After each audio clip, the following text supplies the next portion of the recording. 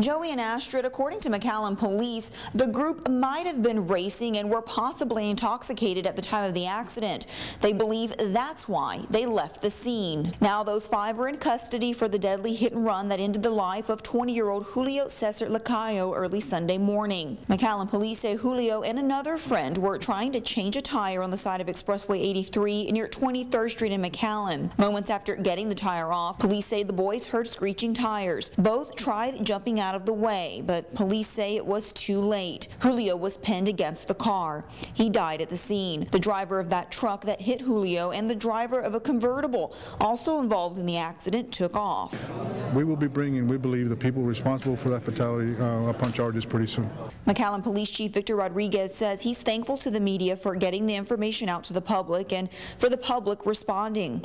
It was an anonymous tip that led them to the group police believe are responsible for this tragedy. Charges are pending for each person involved in this accident. We'll, of course, keep you updated. In our Hidalgo County Newsroom, Katie Lopez, Action 4 News.